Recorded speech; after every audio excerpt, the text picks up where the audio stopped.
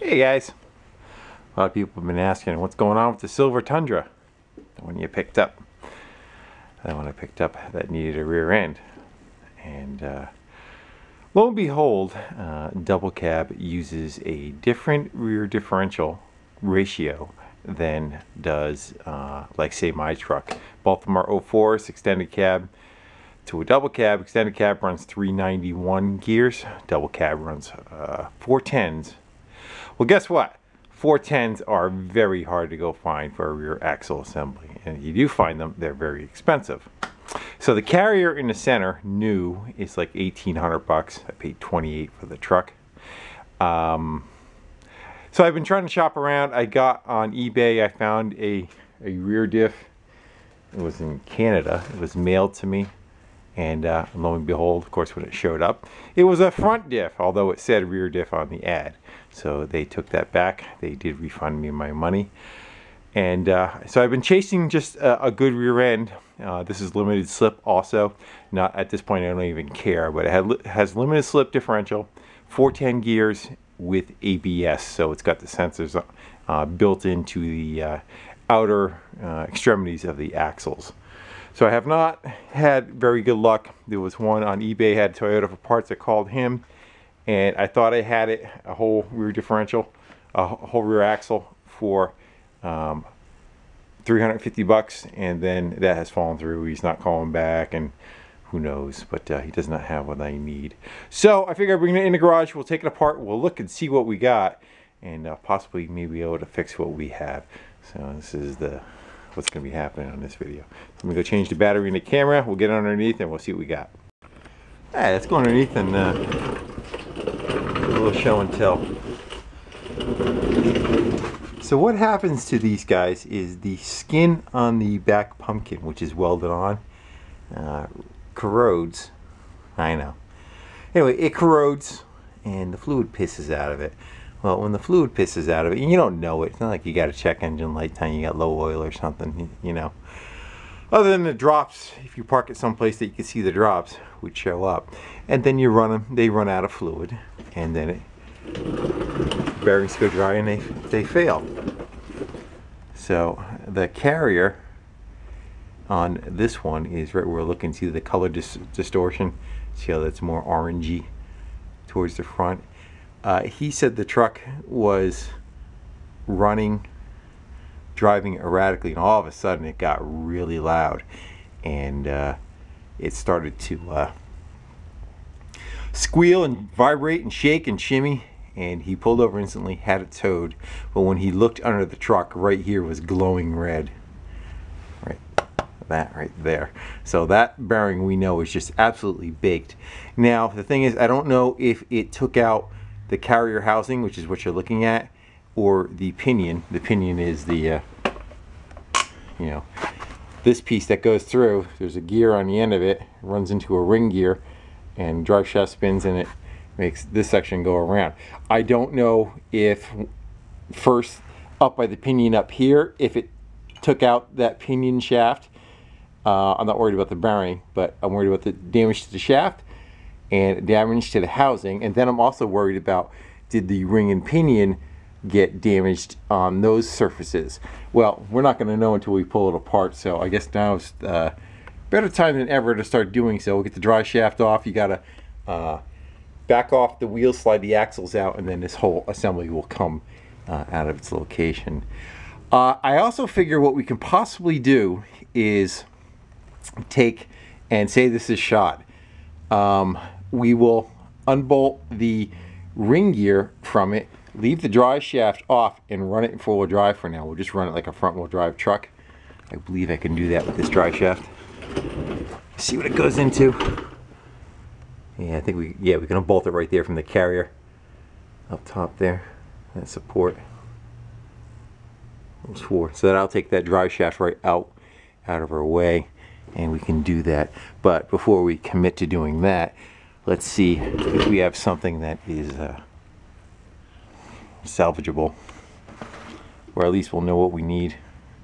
Looks like I had new leaf springs put on. Those are new shackles there.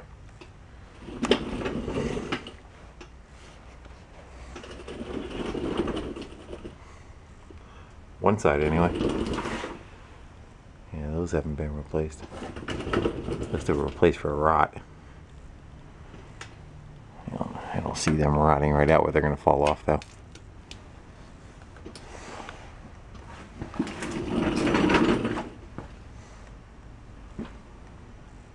Had a new leaf put in it. That one right there is a different color. Sense of that reason. And the ABS is right there. See that sensor sticking out of the axle? Out of the hub where it bolts in. That's for the ABS sensor. So, I think if I take the tires off, get them out of our way, get a little bit more room down here, we'll pop the drain plug out, see if anything pisses out of it, and we'll start, like I said, we'll pull these axles away and see if we can get that out. So I know, I've been talking. Let me get some work done. Alright, place your bets. You think anything's going to come out of it?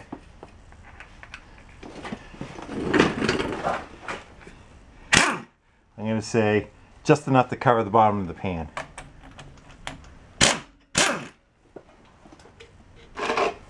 Something's coming out.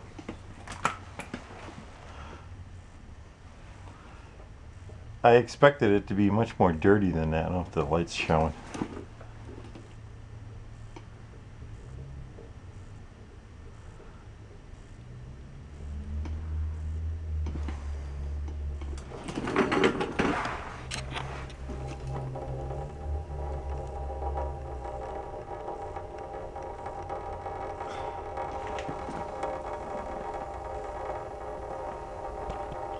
It's got metal in it.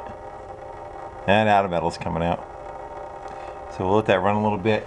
I'm going to go disconnect the brake lines from the backing plates and then spray. So I'm going to get those 4 nuts off each side and then I can pull the axles back. Let me go get some happy juice on them first though. And as I said, not even enough to cover the bottom of the pan.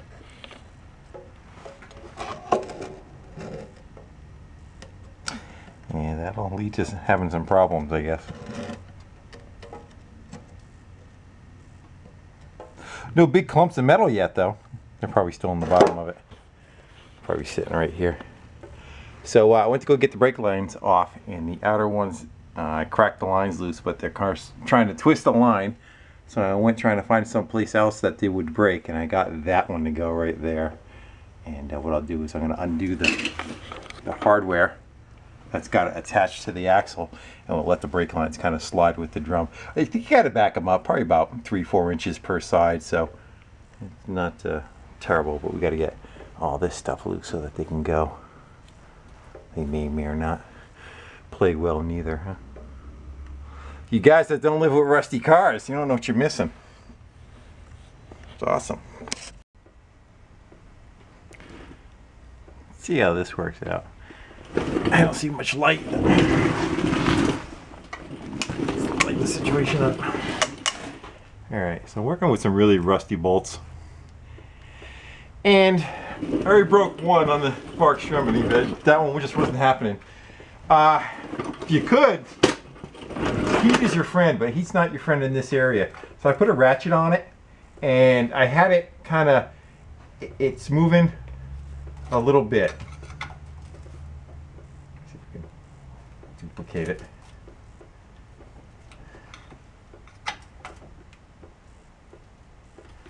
So what I want to do is put a wrench on it.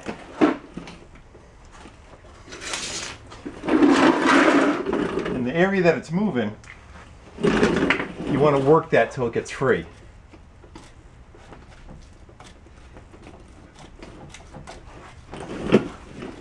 Instead of just trying to back it all the way out.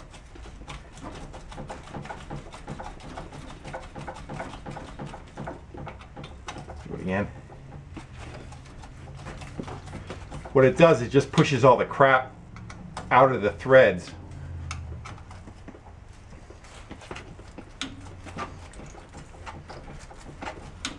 And it heats it up a little bit, the heat of the friction of it.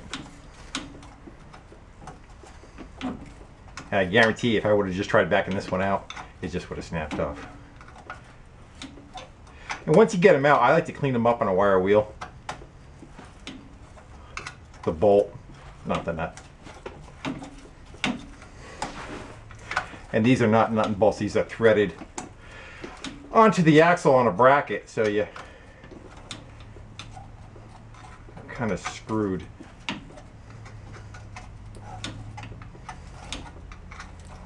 There we go.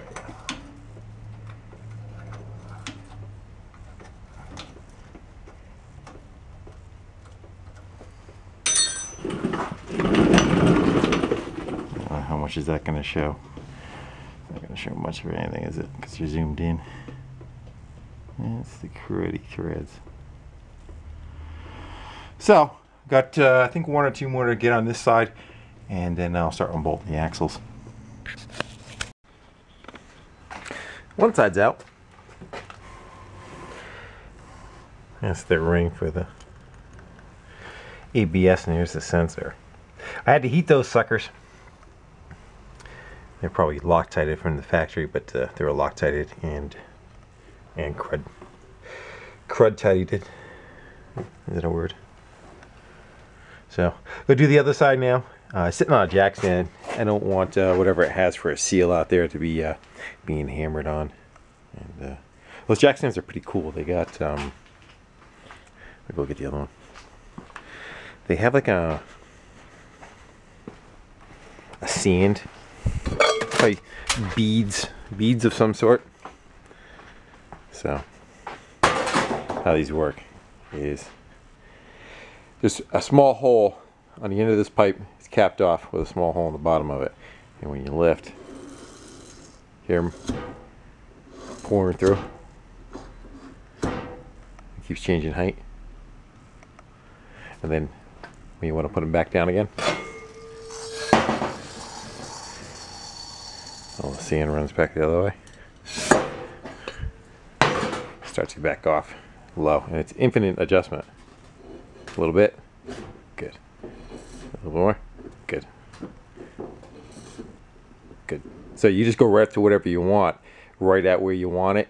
You run it up, and there's no, setback on it.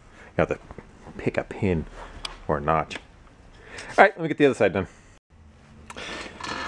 I think it's time to crack that coconut. I got some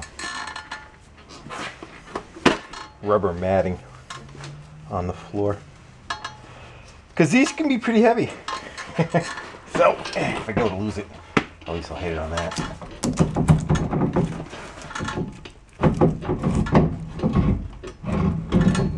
Yeah. It makes it better if you make noises, don't you know that?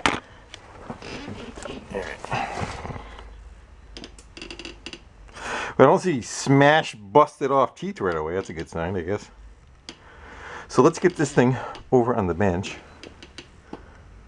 and get a better look at it. Yeah, it's got a little bit of weight to it.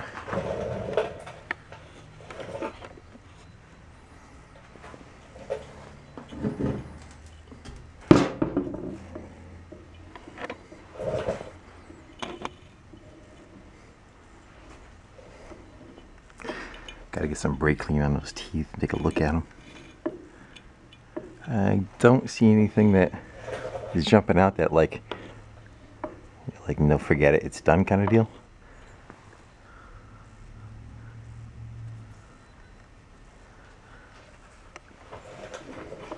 Looks like it. I'm not sure if it's supposed to look that way or not. I'm looking at the black here. I'm just wondering if this is due to generating a lot of heat or it's just the way it is.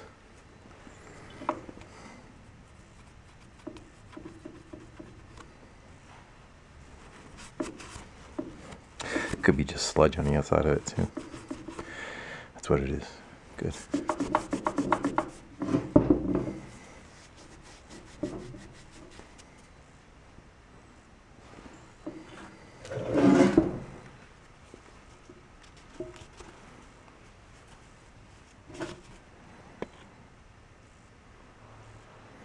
I would just keep taking it apart. There's no reason why to.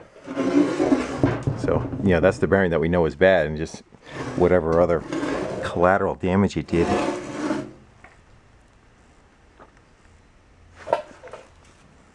Okay, when I take it apart, so I can look back at this video, anything that was on this side with the ring gear facing this direction, was on that side.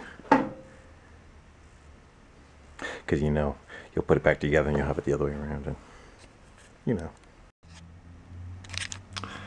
Go take the other end apart. See what that looks like. That's where all the magic happened.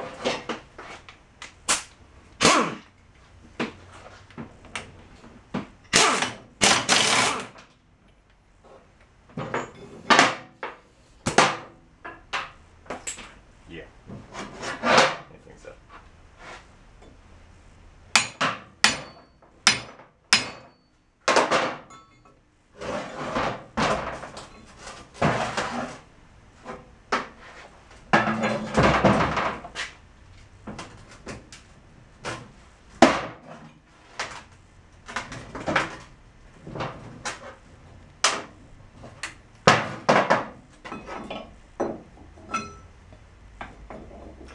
Need a bigger hammer.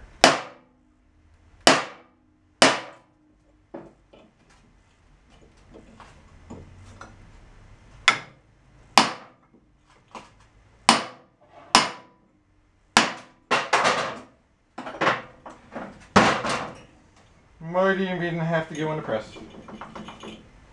That might all be welded together too. Yeah, it'll come apart one way or another. So now I flipped it over again and I don't know what I did for each side.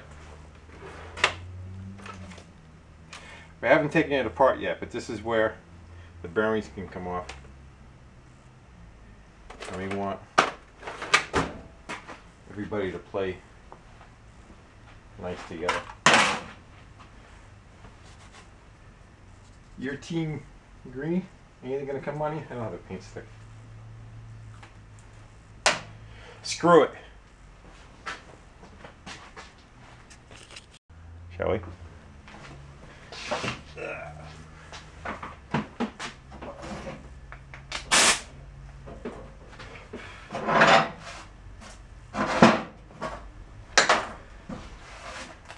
I don't want to get my parts that are embedded in little metal bits that have a little dirt on them.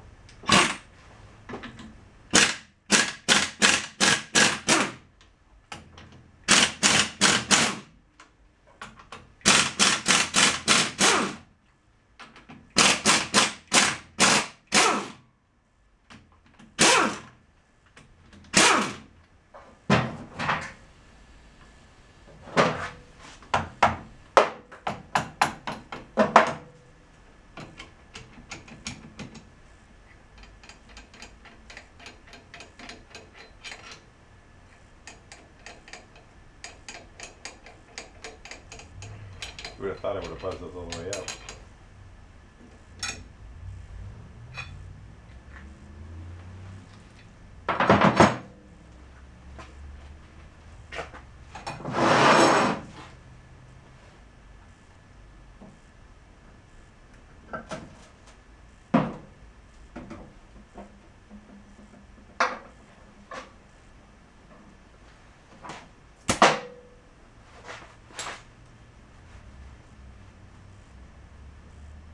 It's got a lot of something.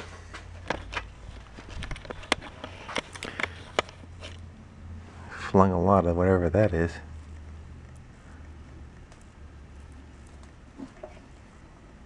Feels like burned up grease, not metal. That's good. Try it. Go ahead. Squeamish about getting her hands dirty.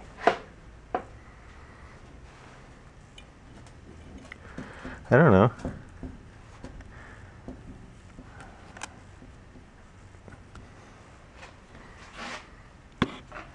Yeah, you gotta clean it and see. I'm gonna go put the whole thing in a parts washer as I drop the. Alright. Before I get carried away and everything loses its position. Let me clean this stuff up one at a time on the washer, set them back on the bench in its row. And we'll see what we got. I ended up putting a piece of mechanics wire through that whole stack, and that way everything just kind of maintains where its locations were. Yet they can flop around and I can wash stuff. So,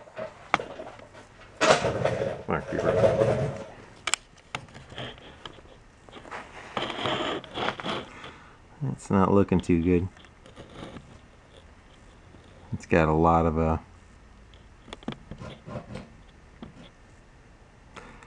galling, I'm going to call it. A lot of face-to-face contact with another metal part with no lubrication. The parts really, when you think about it, don't actually touch. There's a thin oil, a layer of oil that they kind of float on. And when that oil goes away, that's what you get. I'm trying to get the light so it helps you. There you go. Do I think I could put a bearing in it and would it run? Yeah, it would run. I don't know how long for. So, try to turn it so you get a different spot.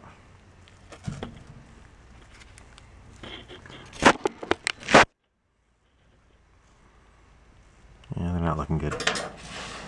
So, I'm going to continue to press that guy out of there. And it's kind of what I was afraid of, kind of what I figured would run into. And that's why I was trying so hard to have something to put back in when I took it apart, because that doesn't roll out of the garage very easy, you know. So, I think what I'm going to do, we'll continue to take that apart, see if the case is screwy or not. And again, like I said, I think I could take the ring gear off.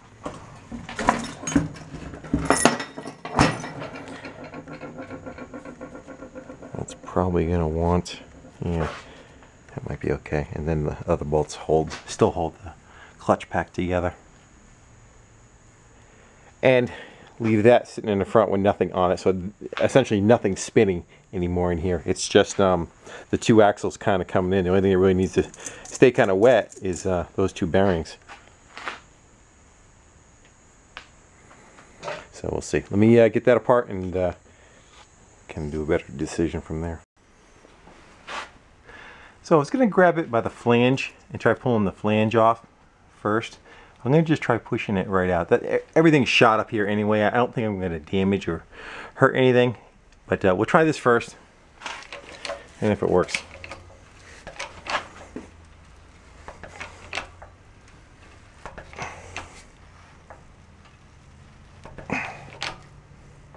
It's got a lot on it.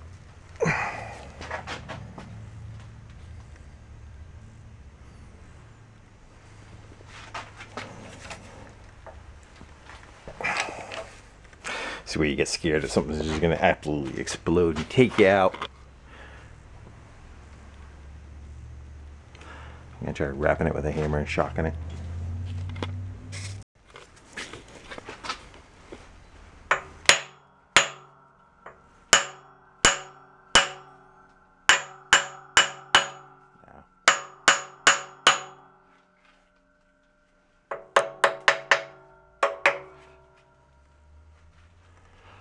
Just set something up, see if we can grab it by the collar and pull the collar off. You know, I should have watched a YouTube video of how this thing comes apart. That's interesting. Let's try this.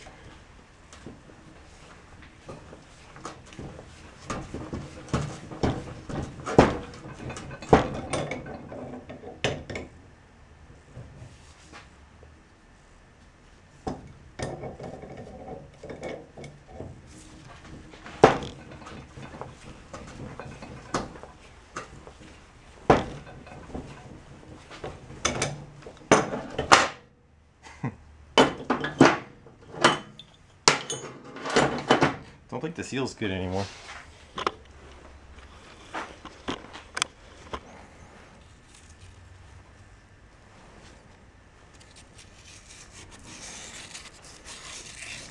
I got a retaining ring and I've been beating the crap out of it the other direction. Looks like we gotta go give it another bath and we'll kind of see what's going on inside there.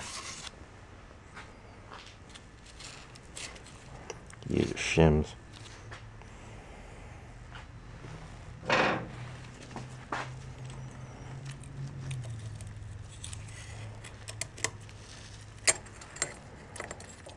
That's the race from the seal. There's carnage. There's the problem right there. Okay, I got a little on the hot side. You can see the oil passage too. It's supposed to flow through the bearing. There's a channel down here. The oil runs back into the main cavity, and when the ring gear flips it around, it splashes it through the top. It comes in through one and pushes out through the other.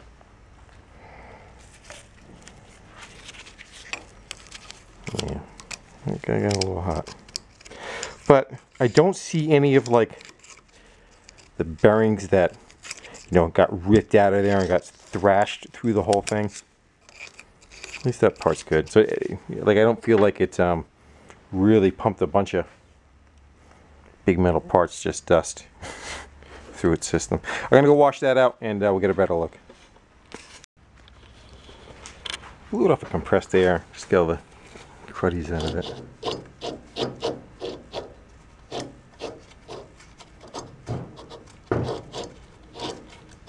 Should just put oil back in, it would have been fine.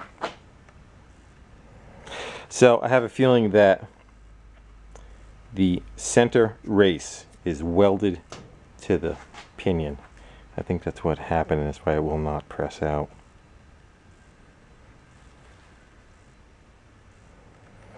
So it's probably why they sell it as a unit, huh? Because how are you going to get that apart without destroying the case, you know?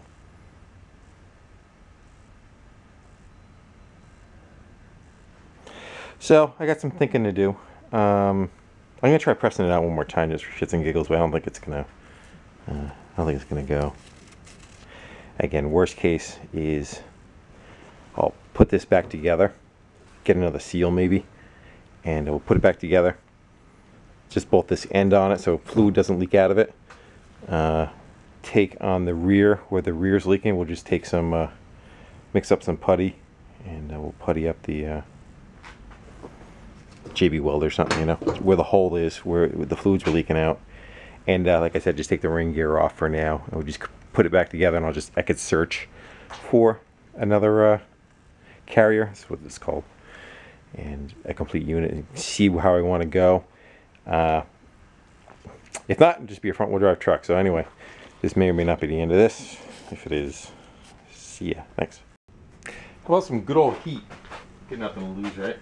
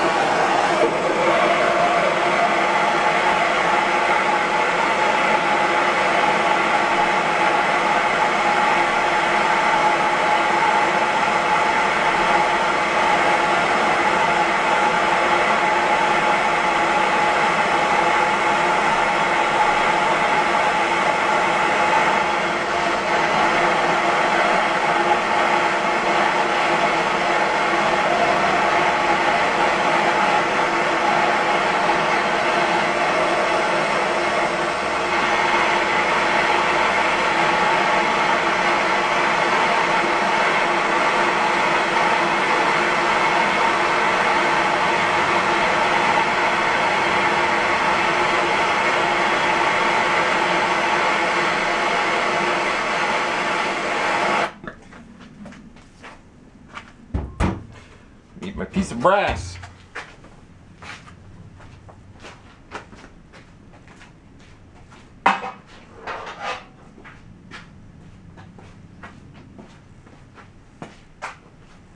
Could probably try shattering the cage.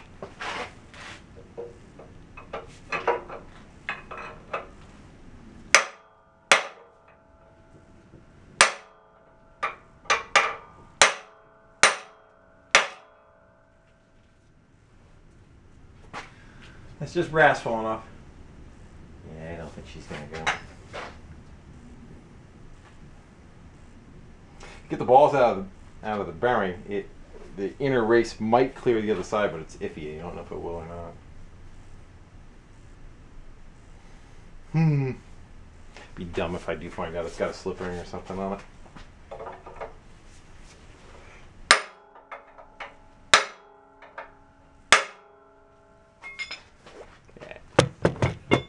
Fail. You know how well I like projects that got a little bit of rust, because I like doing metal work. This is my next one. I mean, it'll buff out. Holy. They make a nice desk. Or a couch or a table or...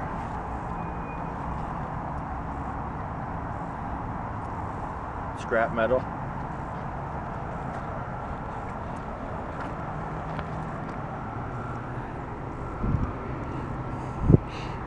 You guys get on a smell.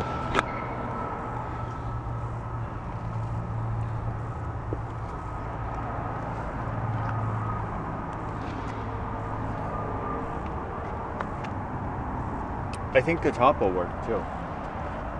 Your top's on anything holding it together. We're not hit those buckles. Must have been fun getting off the trailer. 2 forklifts. One in the back and one on the side, and then drove the truck out from under it.